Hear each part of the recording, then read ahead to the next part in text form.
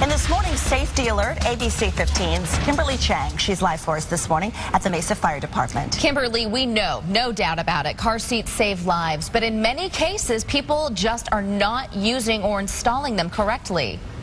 In fact, the fire department tells me 90% of the time people are putting them in wrong. And that's why it's so important to take a few minutes of your time, because that can make all the difference.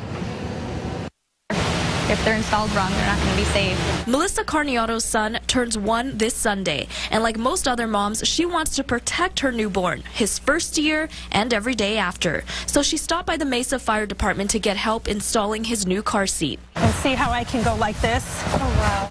Turns out Melissa made some common mistakes.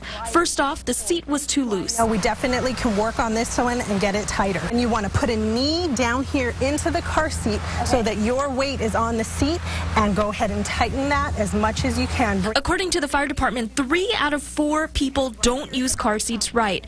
Do the 1-inch test.